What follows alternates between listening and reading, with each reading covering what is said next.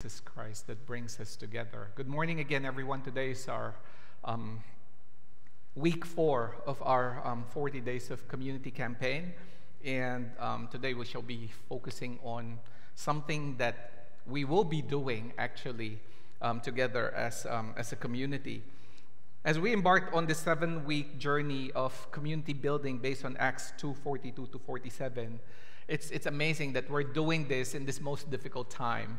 So I've mentioned this to you at the very beginning, like probably 4 weeks ago, that it's ironic. It's quite, to me it's tragic even that we are trying to promote community, but at the same time we cannot actually have close contacts with each other, and we should avoid, large gatherings, and it's not really encouraged at this time.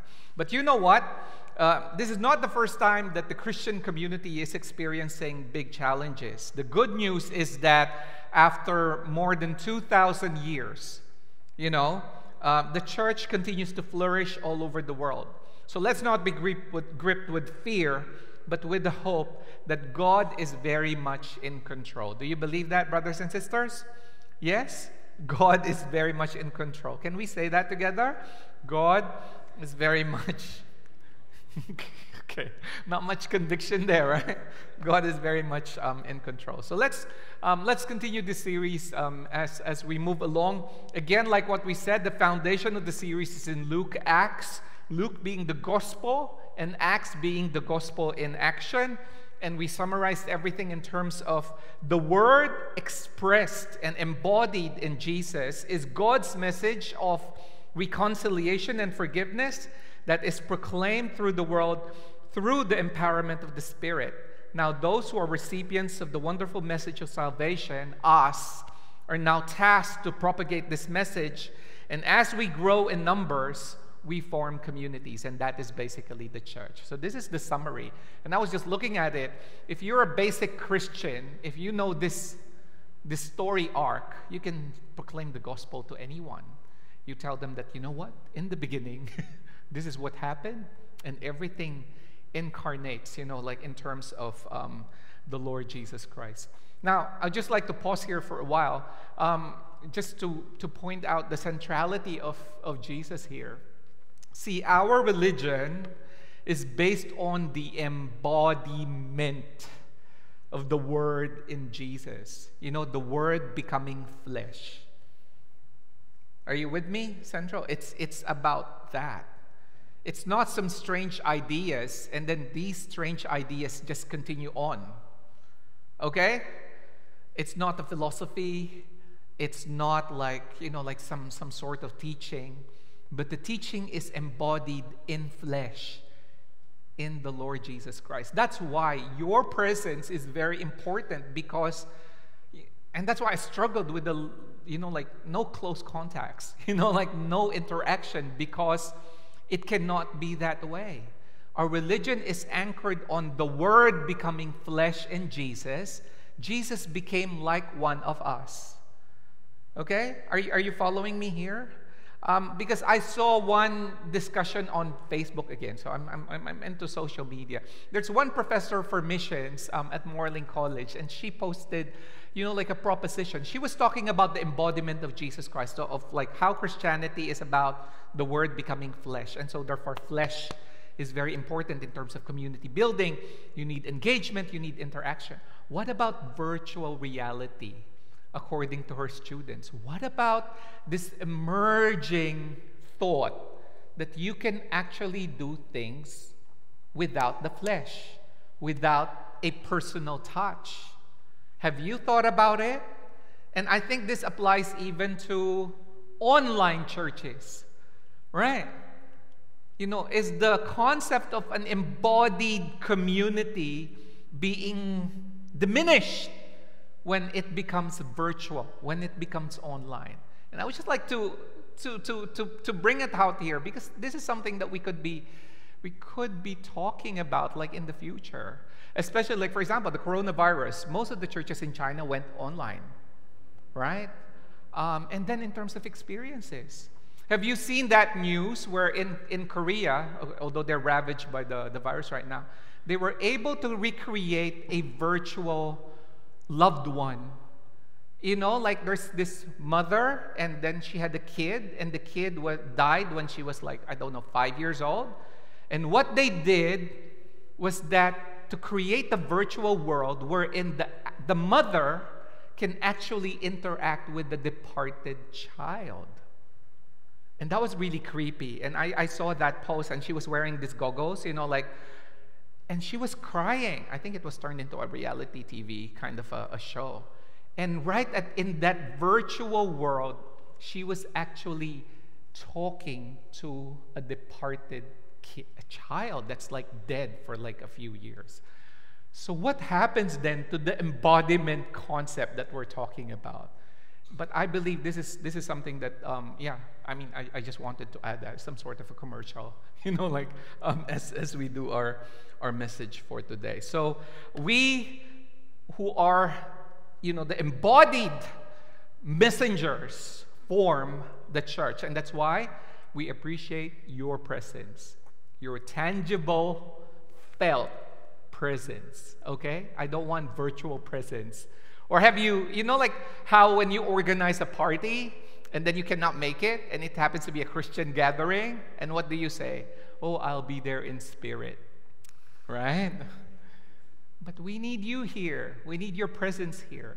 So that one is like, yeah, a bit off, right? It shouldn't be that way. So in the last 3 weeks, oops, this is not working again. Okay. There. It froze. Okay, wait. So in the last 3 weeks, we were talking about the first three things here. They devoted themselves to the apostles' teaching and to fellowship and to prayer. So we jumped to prayer, and then today we're doing breaking of bread. So what did they do? They learned together, right? The early church learned together. They were taught by the apostles themselves. They taught them the scripture and the teachings of the Lord Jesus Christ. The Holy Spirit enlightened them to understand the scriptures through the life, the ministry, and the death and the resurrection of our Lord Jesus Christ. So that's the early church community learned together. They fellowship together as well. So the word is koinonia. That means the essence of the gathering of early Christians in Acts. It's a distinctive gathering anchored in the Lord Jesus Christ, enabling the people to what? What are the four descriptions that we said about koinonia? Fellowship, sharing, participation, and communion. Wonderful. Let's give a hand to Elaine. Wow. Yeah. You have memorized it already. And then, of course, the believers prayed together. They devoted themselves to prayer. Now, according to biblical scholars, the first Christians spent much time in prayer. Prayer is not something new in the Christian community. It's been done by the Jews, and so they prayed Jewish prayers as well. They prayed privately, but they often prayed together as a group. And it appears that many maintain the Jewish pattern of prayer. But what makes the Christian prayer different is what? And we mentioned this last week. It's a relational prayer anchored in the Lord Jesus Christ. So we can call God now our Father, and we are, connected to the Lord Jesus Christ. So the first three things that we've talked about, the apostles' teaching, right, the fellowship, and the prayer, happens only because of our Lord Jesus Christ. So it's all anchored in the Lord Jesus Christ. And that's what makes the community distinctive, because they're followers of Jesus Christ. Okay? So that's how it is. Now, they devoted themselves to the breaking of bread. Let me ask you the question. What do you mean by breaking of bread? Right? What is the meaning of the breaking of the bread in verse 42 of Acts? Is it a different breaking of bread as mentioned in verse 46? So the breaking of the bread concept here is mentioned in Acts 42. Okay? Acts 2, verse 42, and then verse 46. What is the difference between the two kinds of breaking of bread? Is the breaking of the bread the Lord's Supper? Or are the two mentions of the breaking of the bread in Acts 2 actually the same meal? or they're actually two different meals. Okay, if you're still with me, can I have a show of hands of those of you who thinks that the breaking of the bread is the Lord's Supper? Okay. Now, can I have a show of hands of those of you who think that the breaking of the bread is just a common meal? Can I have a show of hands of those of you who think that they're the same kind of meals? Okay? Meaning, there's a common meal and the Lord's Supper together. Or, okay, so there are those. So that's our topic of conversation today. The issue has been debated vigorously, and the Bible translations vary, and commentators differ in their views, although there's a common presupposition of what the breaking of the bread means in Acts chapter 2. So let's try to exegete this a bit. But what I'm going to do is basically show you different translations of the Bible and how the breaking of the bread is translated. So this is in the NIV, right? That's NIV still. Okay. Now, this is the whole passage in the NIV. Can we read this together? They devoted themselves to the apostles' teaching and to fellowship and to the breaking of the bread. Now, why did I highlight this? Can you see, actually? The article there, according to commentators, they say it makes it more special, okay? It's not an ordinary meal, but it's actually a very serious meal, such as the Lord's Supper. So there are some people that with the presence of this one, they say, therefore, this is actually not just a regular meal, but this is the Lord's Supper. Okay? They also note that it can't be just a regular meal, as it was mentioned side by side with the apostles' teaching and the fellowship and the prayer. So if you include that in this whole summary statement, they say, the breaking of the bread becomes the Lord's Supper, which to me is like, right?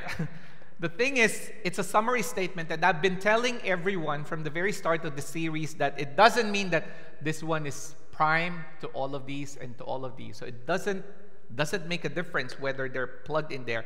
It's more of Luke actually giving us a picture of this is what's happening in the church at that point in time, okay? The NLT tells us this one, which is very, very interesting. All believers devoted themselves to sharing in meals, including the Lord's Supper. Okay? So for the NLT translators, they feel that there should be two there. There should be two meals there. The sharing of the meals, and it should be the Lord's Supper. The Good News translation mentions only one. They spend their time in sharing in the fellowship meals. Okay, this is getting interesting. And then this Weymouth New Testament qualifies it very explicitly. So it says, and they were constant in listening to the teaching of the apostles and in their attendance to the communion, okay, which is like, the communion. And that is the breaking of the bread with a capital B there, and that prayer, implying that they're talking about what kind of meal? The Lord's Supper. Basically, that's very, very explicit. And in the Aramaic Bible, in plain English, it says they were continuing in the teaching of the apostles, and they become partakers in prayer and in breaking of the Eucharist, which is the Thanksgiving meal, which is basically the Lord's Supper. Now, why am I doing this? Why am I trying? Because it's very important for us to know really what is going on in the mind of the writer and what he was trying to do. Now, to make it plain to you guys, this is basically the presupposition of biblical scholars. The breaking of the bread could be a common meal, okay? When you share a meal with your friends, Christian friends, that is a common meal. It could be a fellowship meal. It could be like our international fellowship, and we eat together. It could be a memorial meal in commemoration of the death of the Lord Jesus Christ. And it could be the supper that the Lord Jesus Christ instituted before he died. You know that on the night that the Lord was betrayed, he took bread, gave thanks, and offered it to his disciples in prayer. You know, so that's basically where all of these suggestions are coming from.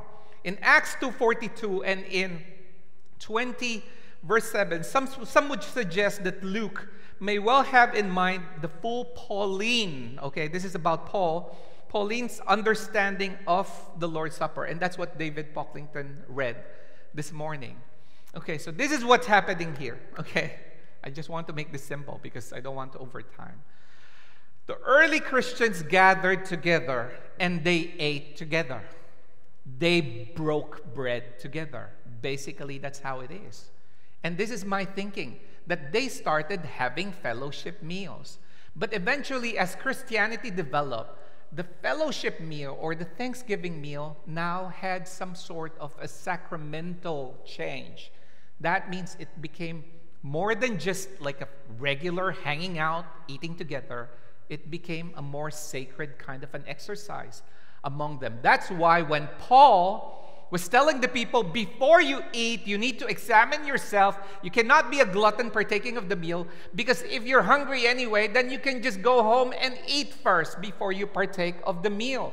So the meal has not now become more of a ceremonial meal rather than a meal for everyone to enjoy, right?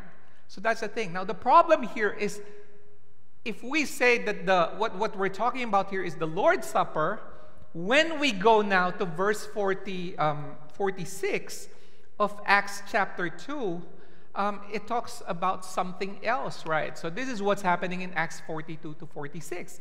Every day, they continued to meet together in the temple courts, and they broke bread in their homes and ate together with glad and sincere hearts. So it's a very frequent exercise, which goes against the argument that actually you do communion every week. Right. This one is like an everyday gathering of people. But they say, actually, every day here refers to the temple and not really the breaking of the bread. But anyway, that's how you do exegesis. Let's go to the ESV. ESV says, and day by day, attending to the temple together and breaking bread in their homes, they received their food with glad and generous hearts. So this is a very casual meal. And that's why they're saying is the first Acts breaking of the bread account is a formal one, simply because it's with fellowship, apostles' teaching. This one is a genuine fellowship together. In the GWT version, the believers had a single purpose, and they went to the temple every day, and they were joyful and humble as they ate at each other's homes and shared their food. It doesn't look like the Lord's Supper to me. It's like a fellowship meal. Okay? Following? And then in the King James Version, can we read this together? And they, continuing daily with one accord in the temple and breaking bread from house to house, did eat their meat with gladness and with single heart. I chose this version because it mentioned meat, so it goes against the vegans, right? Anyway. But if this is the Lord's Supper, it has the normal kind of food. There's meat there, and it's not even, like the bread and the wine together. And in the NLT is like a bit dodgy, right? Because it now, this is what it says. They worship together at the temple each day, met in homes for the Lord's Supper, and shared their meals with great joy and generosity. So it brings the Lord's Supper back into the equation, which tells us, okay, so what is happening here? Are they just having normal meals? Are they having the Lord's Supper? Are they having a normal meal followed by the Lord's Supper? Or what is happening? Why would Paul, be strong in saying that you guys have violated the meal because you have become gluttons? You don't wait on each other. You don't share together. And I reckon that is basically where the warnings in the Corinthians passage is coming from. The essence of the gathering together, more than is it a ceremonial or is it just a fellowship meal? Because you know what? The attitude of people having fellowship meals is basically this. Number one, it's a regular gathering, okay? So it's not just once a year. People meet up. So what I'm saying here is, like, if we're really a community of faith, we should be hanging out over meals together, because that's and we're not, what is the anchor of the meal? The meal is not just for the food, okay? What brings you together is basically the Lord Jesus Christ. They shared the food together with, let's read this together, with joy and with gladness.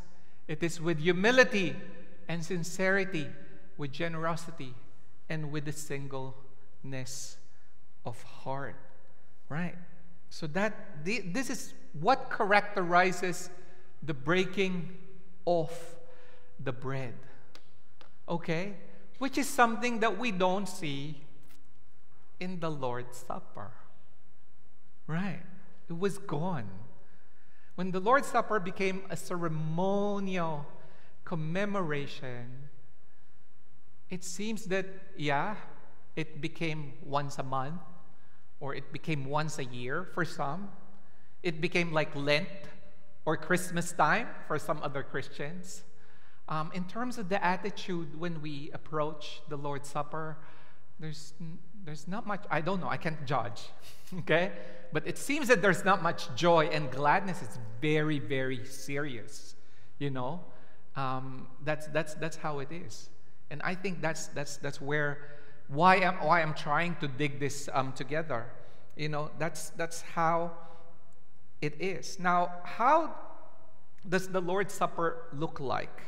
The picture that we have is the one in Luke 22. So if you have your Bibles with you, especially the kids, I know you have your phones and you're playing with your phones right now, but can you open your apps in Luke 22, 7 to 20? So this is Jesus' commemorative Lord's Supper. So this is how it is. Have you found it? Luke 22, 7 to 20. Okay, I'm going to read, right? Then came the day of the unleavened bread, on which the Passover lamb had to be sacrificed. Jesus sent Peter and John, saying, "Go and make preparations for us to eat the Passover." So this is a Passover meal. You know, before Jesus was betrayed, during the time, they need to commemorate the Passover meal. What were they trying to commemorate during the Passover meal? You know, like it's when the angel of death passed over the houses of the Israelites, you know, like with the blood. That kind of thing. They commemorated that. What does the meal comprise of? Unleavened bread and bitter herbs, which means basically they're in a hurry because they need to go out, you know, like they need to go out, you know, to the promised land. So that's how it is. Now, they want us to prepare. Where do you want us to prepare for it? Verse 9, they asked. Verse 10, he replied, "As you enter the city, a man carrying a jar of water will meet you. Follow him to the house that he enters and say to the owner of the house, 'The teacher asked, where is the guest room where I may eat the Passover with my disciples?' He will show you a large room upstairs, all furnished, and make preparations there." Verse 13, they left and found things that just as Jesus told them, so they prepared the Passover. When the hour came, Jesus and his apostles reclined at the table and said to them, "I've eagerly desired to eat the Passover with you before I suffer. For I tell you, I will not eat it again until it finds fulfillment in the kingdom of God." And this is what Jesus said. So they're having a party there, gathering of the disciples, and then he said, after taking the cup, he gave thanks and said, "Take this and divide it among you, for I tell you, I will not drink again from the fruit of the vine until the kingdom of God comes." He took the bread, gave thanks, broke it, and gave it to them, saying, "This is my body given for you. Do this in remembrance of me." And in the same way, after the supper, he took the cup, saying, "This cup is the new covenant in my blood, which is poured out for you." So this is the type of the Lord's Supper that Paul, the Apostle Paul, visited in his writing in 1 Corinthians. What he said there is that it seems that the practice of the Lord's Supper has lost its value because people have violated it. People came just to eat and to, you know, like, and people didn't wait on each other. So that's how it is. Now, the Lord's Supper is not just a meal that you share together. You know, like when the meal becomes a commemorative meal dedicated to the Lord Jesus Christ, then the act of reverence comes in there. It's an act of remembrance, okay? The Lord's Supper is an act of remembrance. So when Jesus said, "Do this in remembrance of me," So that means when you partake of the bread and you drink from the cup, you remember the Lord Jesus Christ. Question, is it possible to remember Jesus when we're just having a normal meal? Can we do that? Like when you're, like after lunch, for example, you go to World Square, you ate at Din Tai Fung, and you were having your noodles, and your xiao long bao, or don't miss the golden liquid, like that kind of thing. Do you reckon when you're having fellowship meal with a fellow Christian, is it possible to remember Jesus? Who says yes? Who says no? See? So, it's an act of remembrance. It is possible to do that. Now, the Lord's Supper is also an act of proclamation, because when we remember Jesus, as we eat together, we are proclaiming the death and the resurrection of our Lord Jesus Christ. And actually, your presence as a believer is a testimony of what Jesus Christ has done, right? The fact that you can fellowship with a fellow brother in Christ, then that means that you are continuing the narrative. You are continuing the story of the Lord Jesus Christ. So the Lord's Supper is an act of proclamation. The Lord's Supper is an act of thanksgiving as well. So the attitude of giving thanks for a meal, remembering the Lord Jesus Christ, it is possible, right? And the Lord's Supper is an act of communion as well. And what do we say about communion? Gathering together, right? Now, the Lord's Supper is an act of accountability as well. And this is where Paul is coming. You examine yourself first before partaking, considering others first before you eat, One of the biblical scholars who tried to study this, and I've read it, it's a bit technical, but what they're saying is like Paul was very upset with the Corinthians because apparently the pattern of gathering together during the time is more of like potluck. Okay? This is a proposition. They say each one bring your BYO, right? Bring your own dish. And you have a mixed group of Christians during that time. You have rich Christians, you have poor Christians. So definitely the rich people can have bigger plates compared to the, like the poorer ones. The thing is, the attitude is never about sharing. So I BYO my big lunch, and I just eat my big lunch for myself. I never share it with the others. That's why they don't wait upon each other, right? And that's why Paul is saying, if you're hungry then eat at home and don't act like some gluttonous person here, in front of the poorer brothers and sisters in Christ. The attitude should be about sharing together. Now, whether they ate the potluck meal before the actual breaking of the bread, the literal breaking of the bread, we don't really know how it worked. But the essence is still about community. It's about being together, right? So it's an accountability. And of course, the Lord's Supper is an act of hope. It's an act of hope. Now, what is your point? What is your point, Pastor John? After, differentiating the breaking of the bread as if it's just a fellowship meal or the breaking of the bread. What I'm trying to tell you here is that I think, this is just my personal take. Our minds are wired to see things in two different realities, right? Like one is holy and the other one is not. There is this big dichotomy, big word. There's a big divide between the things that we see as holy and the things that we see as, this is just normal. And I think that's the journey of the Lord's Supper. Okay? That's the journey of the Lord's Supper. It's because it took on a sacramental, big word again, a sacramental kind of a form. People have neglected the common meal in preference for something that would make them holy.